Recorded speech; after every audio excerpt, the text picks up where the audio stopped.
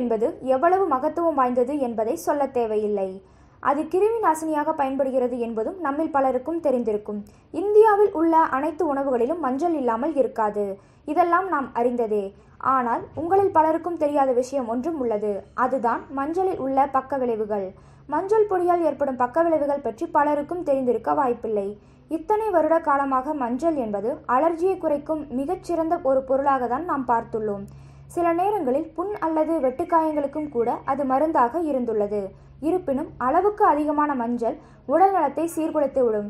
ஒவ்வொரு உணவிலும் மஞ்சளை சேர்ப்பதால் அது பல்வேறு பிற பிரச்சனைகளை இழுத்துவிடும்.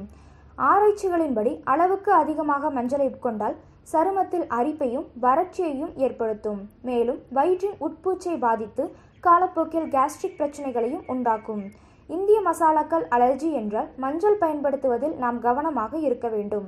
பித்தப்பையில் கற்கள் உருவாக்கத்தை மஞ்சள் அதிகரிக்க செய்யும். இதுபோக கேஸ்ட்ரோ ஈசோஃபேஜியல் ரிஃப்ளெக்ஸ் டிசார்டர் பிரச்சனையை இன்னும் மோசமடையதான் செய்யும்.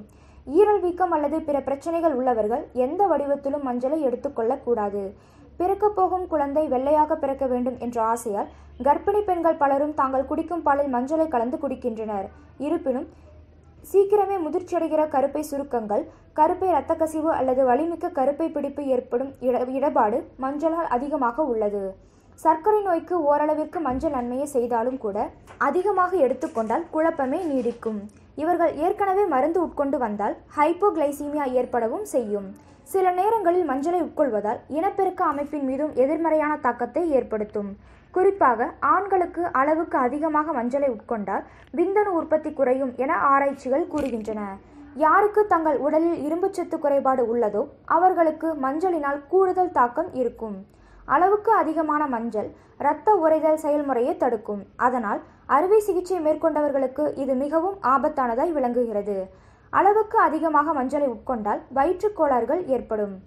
நோய் எதிர்ப்பு சக்தியையும் மஞ்சள் பாதிக்கும். உணவில் மஞ்சள் அதிகமாக சேர்க்கப்பட்டிருந்தால் அது குமட்டல் உணர்வை ஏற்படுத்தும். ஒற்றை தலைவலி உள்ளவர்களுக்கும் ஆபத்து மஞ்சளால் ஏற்படும். மதிய உணவிற்கு பிறகு மோசமான தலைவலி ஏற்பட்டால் அது உணவில் மஞ்சள் அதிகமாக சேர்க்கப்பட்டிருப்பதை குறிக்கும்.